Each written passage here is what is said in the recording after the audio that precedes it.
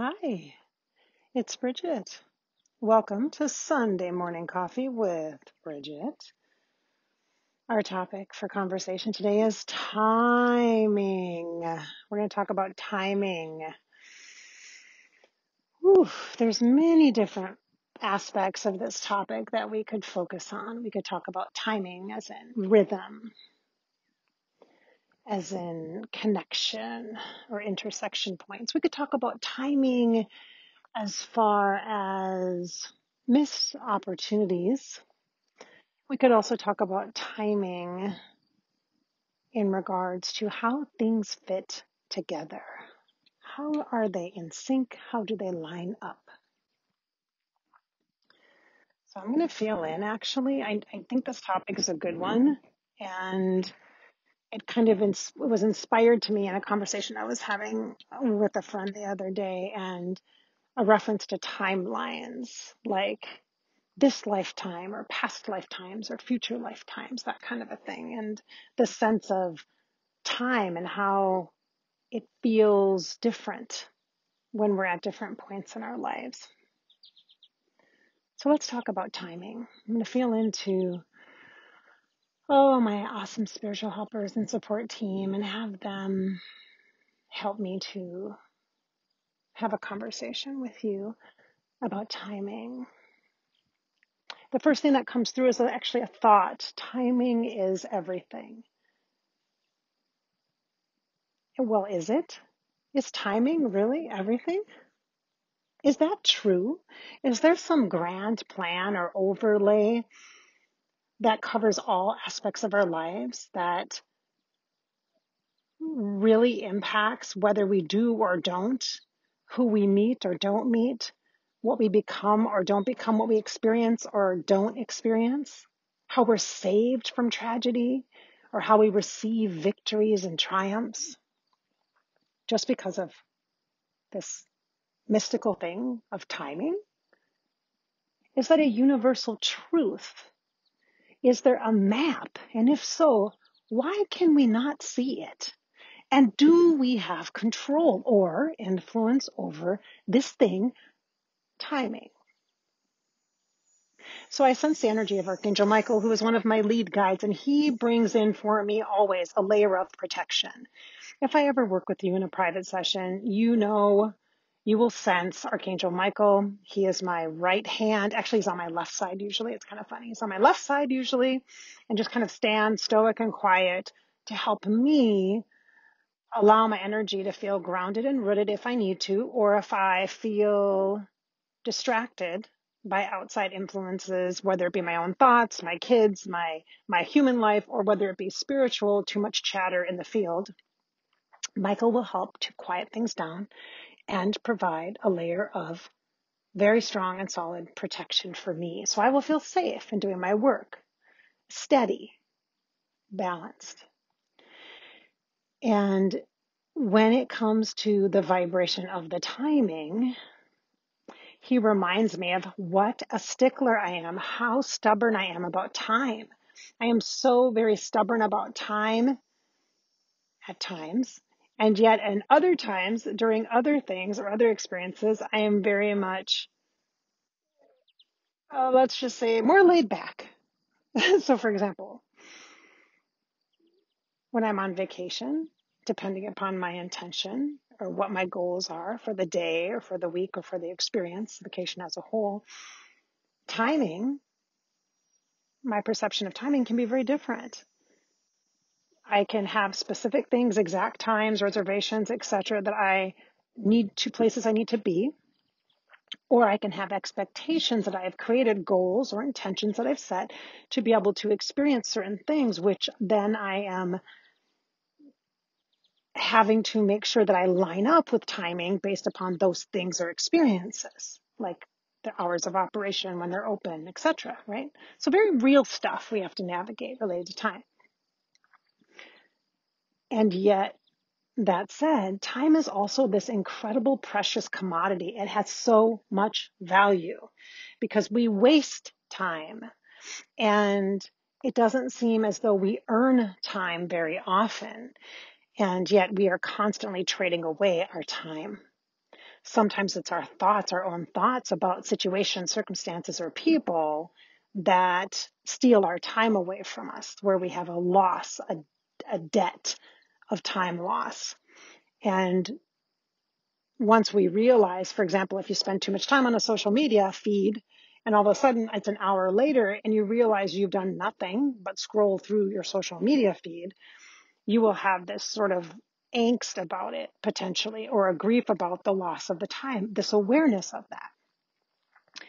And so then with that comes this idea or this thought that, well, time can be intentional. We can use it as this incredibly powerful tool to provide a rhythm to our lives, which we do. But we also know that we have to integrate that rhythm into the rhythms of others if we want to have shared experiences. So in that case, the shared experiences and the rhythm of each other with each other, those are where the timing is everything comes in. But it's really not everything, because what I'm also seeing is an infinity symbol, an infinity sign, which means that there are multiple possibilities when it comes to timing. So if something doesn't work out, it's not like this romantic gesture of we're like two ships passing in the night that might have made for a fabulous movie back in the day. But the truth is that there is multiple opportunities for rhythm, for cycles, for shifting that allows multitudes of intersection points regarding timing. So it's not just a one and done thing. Timing is not about all or nothing. It's not.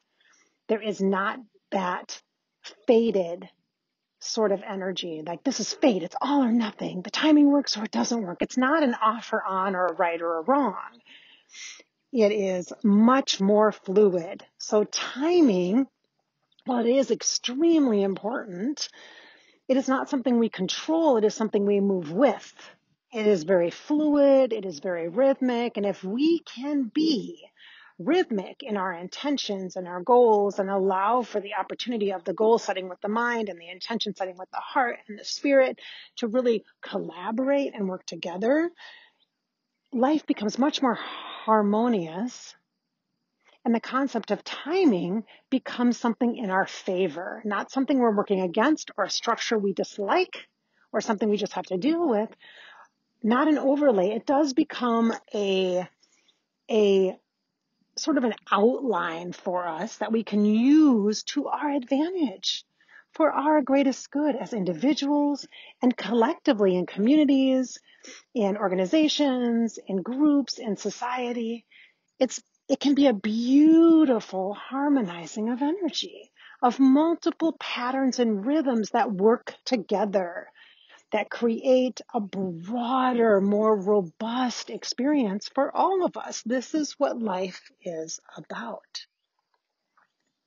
So yes, while timing is important to be aware of, because we do want to make sure that we recognize the part of it that has such a value, has such a, almost like a compensation element and a worthy component, that time isn't something to be just wasted or thrown away or trivialized, but it is also not supposed to, it's very, very valuable. It's very precious, but it is also not supposed to be overused to our detriment to control and confine and create stress and create pressure and create compliance. Time is not about compliance. It is about collaboration, coherence, resonance. It's about the rhythms. Recognize time as a fluid piece of energy that is moving about. And we are part of that fluidity, of those movements. Very much so. Very, very much so. Does that feel true to you? Are you one of those people that really struggles with this whole concept of time? Now, I have, in my life, I have some struggles with time. I feel I have this fear of being late, for example. I don't want to be late. And that stems from a very specific experience I had when I was literally in kindergarten, where I was scolded for being late to school, it was to no fault of my own. My parents had to drive me to school. So after I was late several times, I was scolded and, called up in front of the class at age 5 and, scolded about how I needed to be on time. And it was very embarrassing, and I cried, and I remember these things. And so time to me became something that was a bit of a stickler, a authority figure that I had to please and to make sure I didn't upset, because if I did, it would cause me some pain. So this experience with timing or time, specifically with being late for something, has really impacted me over the course of my life. And it's something that I've been working on in the last, 8-10 years, specifically to not be so worried. Like, so what if we're late? Big deal. It happens. People are late. Unexpected things happen. We don't have control over everybody else and all the things like the weather and the car and the traffic and all of the things we don't have control over. So we have to release the expectations, and like for me, my past experiences with time, and to be open to the energy of grace when it comes to timing, and to recognize that not right now doesn't mean never. Not right now doesn't mean no. Being late doesn't mean bad. It just means it didn't work out exactly as planned. And sometimes when things don't work out exactly as planned, it's an opportunity for us to have grace, to forgive ourselves, to recognize that there is so much more to life than just being on time for something. Like tending to the relationships, like that. This is Bridgette. Thank you so much for listening to this conversation, Sunday Morning Coffee with Bridgette, about time. I hope I've inspired your spirit today, got you thinking a little bit, filled you with some hope, and encouraged you to live your life. This is your life after all, and you gotta live it. Just live it. Thanks for listening.